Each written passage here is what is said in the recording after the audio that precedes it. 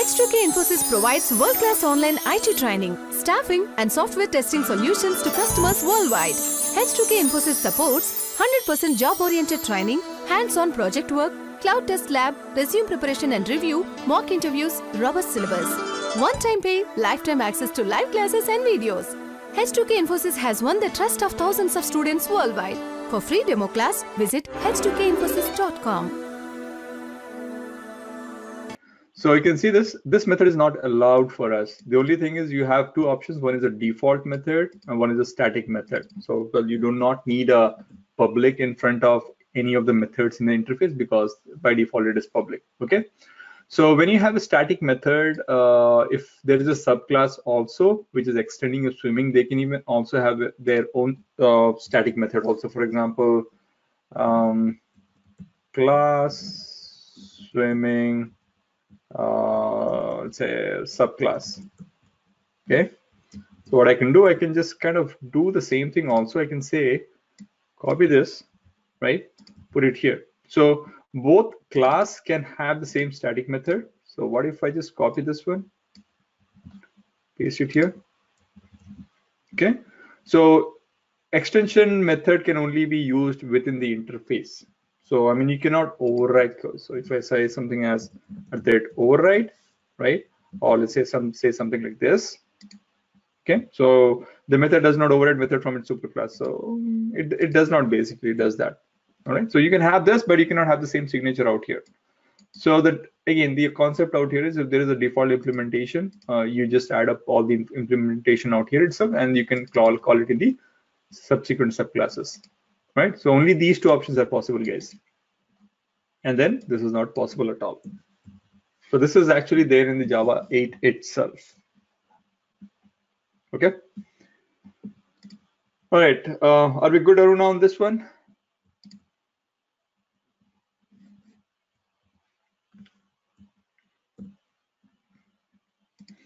All right, so yeah, I appreciate asking these questions. At least someone is reading the deep concepts also.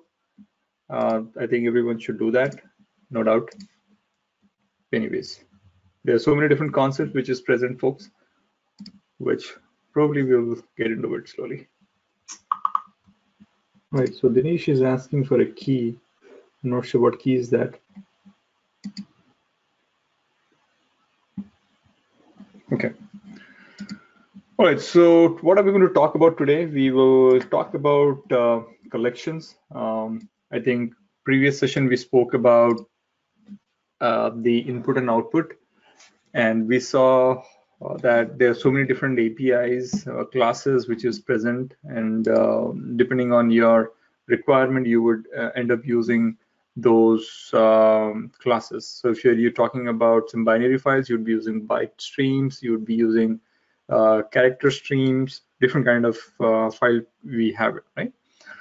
So that was the main objective of this previous class, and today we will concentrate much on what is a collection. Okay, so collection by itself is a huge framework.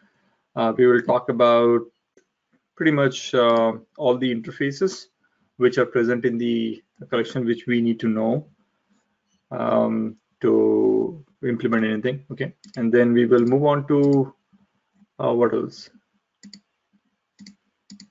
Okay, that's all we have it for today. Let's get started now. All right, I'll just keep it as it is. Go back here. New Java classes. New package. Collections.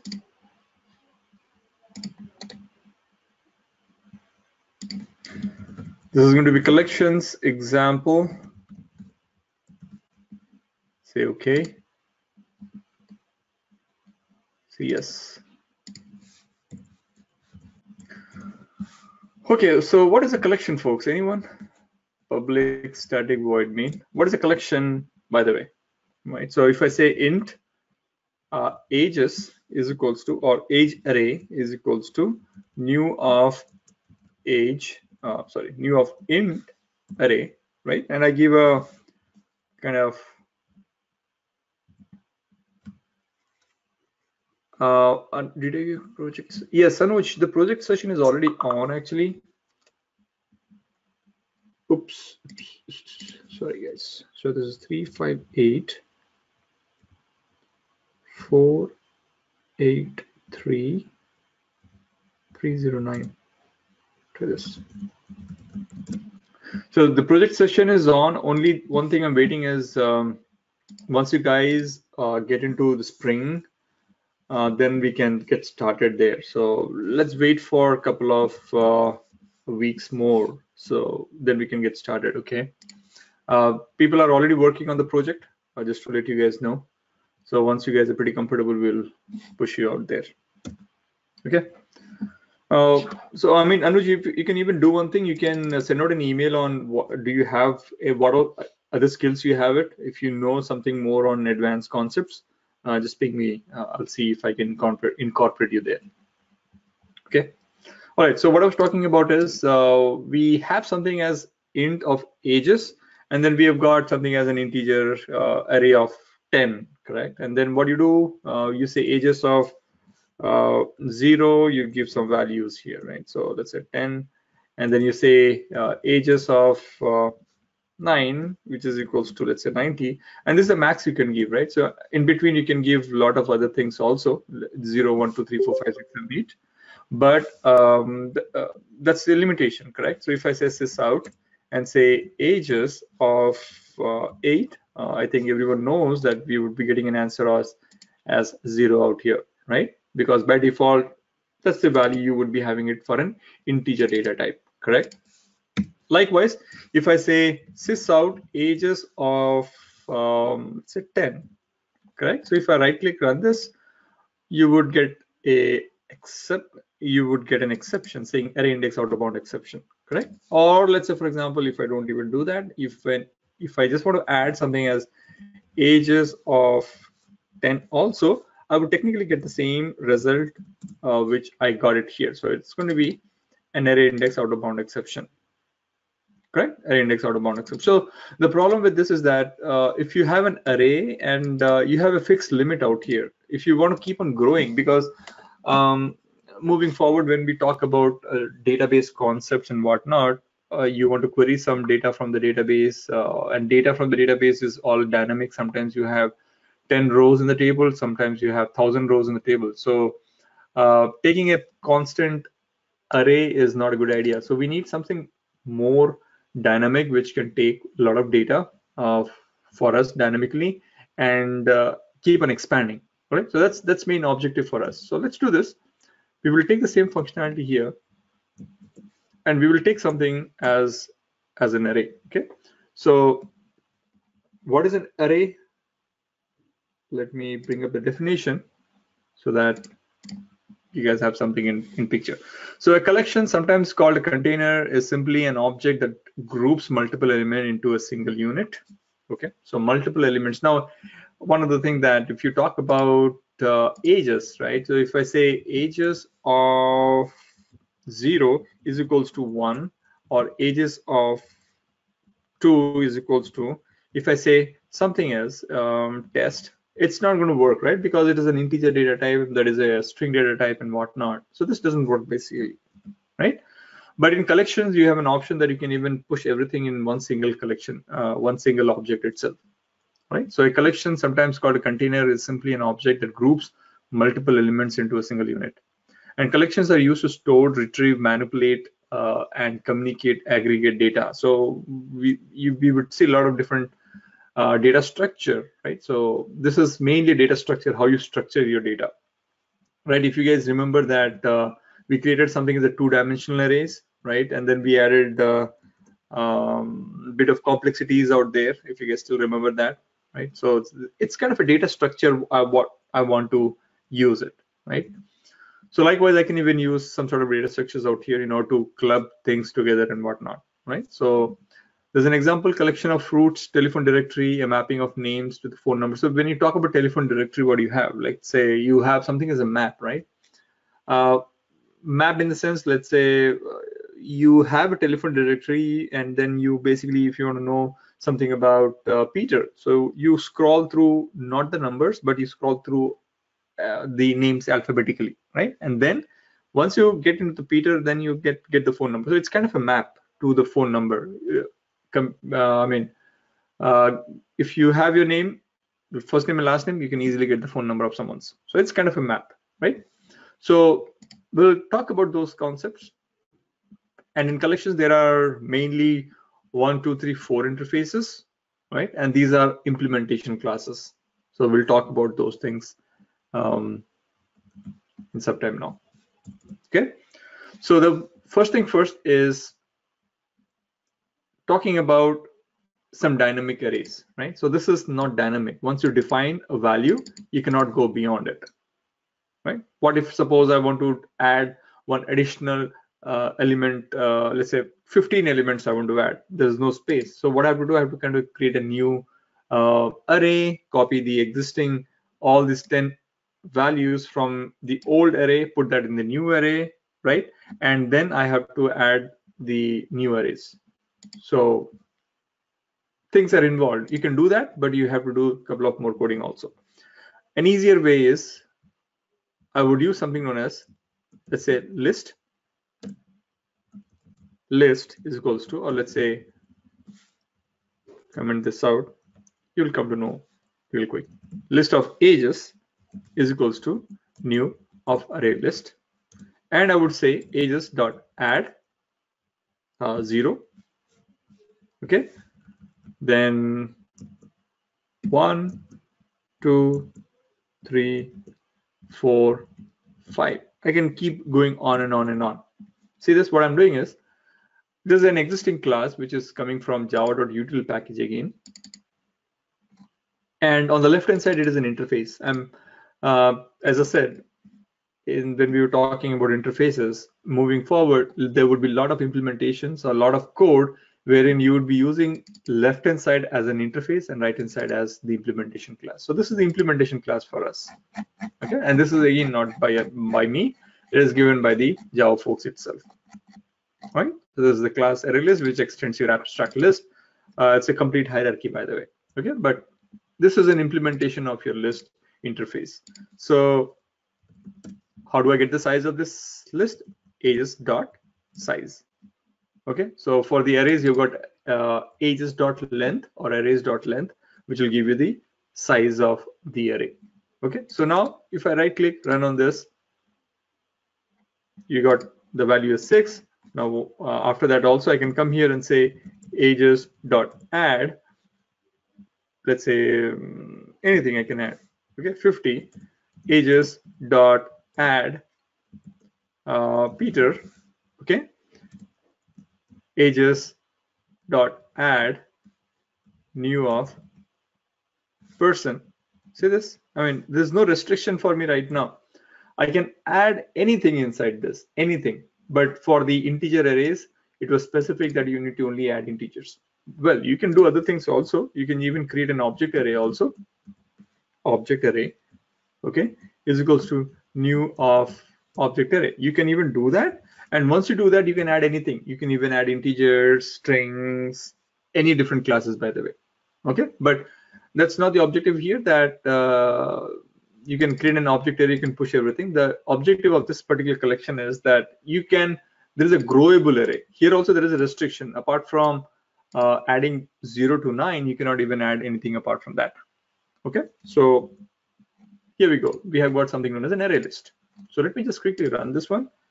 Now I would just say ages dot, it's technically no ages now because I have added a name, I have added a person. So technically it is not ages, but still I would just say give a size to it and just say ages dot, I'll just print this ages, right click, run this. Right, so there's a question, can we add a boolean? Let's try adding a boolean dot add, let's say true. Okay, here we go. It takes anything, by the way, right? So let me run this again. Here we go. So everything is in an order, guys. 1, 2, 3, 4, 5. Then so I'm talking about this 1, 0, 1, 2, 3, 4, 5, 50. Peter, name, null, profession equals to null, true. Right. So this is all about person object, and this is all about Boolean, right? You can put anything into an array. I mean, into a list out here, right? So this is a list, by the way. Now, technically talking about, if you know that the list which you are creating actually is only on age, why would you simply create an age and add something else? Like I've added something else here. These 3 lines are something else, right? So I can even restrict that also, saying, okay, I want to create an age array, right? But it should be only an integer. So what I can do, I can just come here and say integer. Okay, can you do something like this? No, it should be your wrapper type, integer. Okay, now, I mean, we know that this is something as auto boxing. You can say 0 also, you can say new of integer of 0 also. It's pretty much the same here. Unnecessary boxing, it says unnecessary boxing, right? So I don't need this. I can even have this, but I don't need it actually. Okay, so this concept is known as your generics. So you are saying that I can even put it on the right also, saying this as integer. Oh, sorry. Technically, you don't need to put it here, but even though I put it here, it's of no harm. But you don't put it here. You just say that, okay, when you use any concept as generics out here, you say something as integer of whatever you are interested in equals to new of array list of brackets here. Okay, so here technically initially we used to put it in this way, but from I think Java 7 or 8 we don't even need this also, but you need the Angular brackets out here. Okay, so now you can see the moment I do that, it is complaining me that you cannot even add anything else apart from only integers. So it says add integer in the list cannot be applied to java.lang.string. As simple as that. Okay, so copy this. I mean, do this. Right now, how do I iterate? How do I loop through these lists? I mean, I think everyone knows what is a looping here. If suppose I want to print all the information about it, well, I can do that. I can say sys out ages. I can do that, right? So that's what I have done it here, by the way, right? So if I run this, I get the result and I get it as 0, 1, 2, whatever I've added. And one important thing to note here is that it maintains an order, guys. Okay, so we'll talk about not maintaining an order also. So we need to understand that this special interface list or the class array list, it maintains a order. Okay, so technically speaking, adding an element to the end is pretty much more is fast, very fast in this operation. Okay, so if you have something as adding something at the end, right? So the operation is pretty fast. Let's say, for example, what I can do is, let's say I've got like around 1 million records, right? So let's say this is my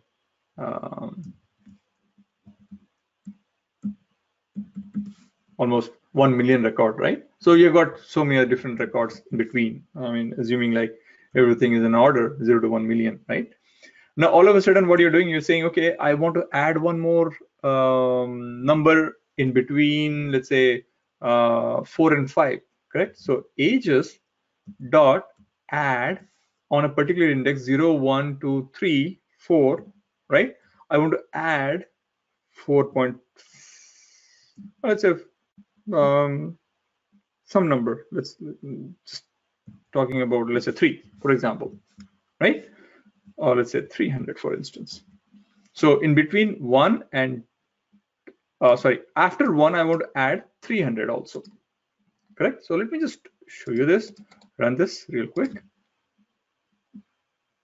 right? So after 3, I wanted to add 300, or I can just say 4, 5 here.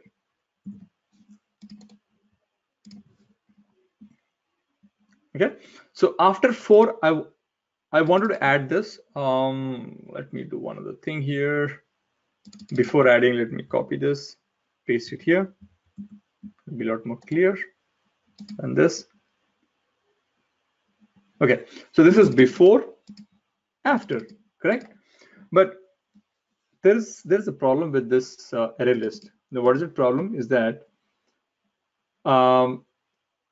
I mean, assuming that this is in some 500,000, okay, 5 is in 500,000, and or let's say 4 is somewhere in the 500,000 number. We are not adding up those things though.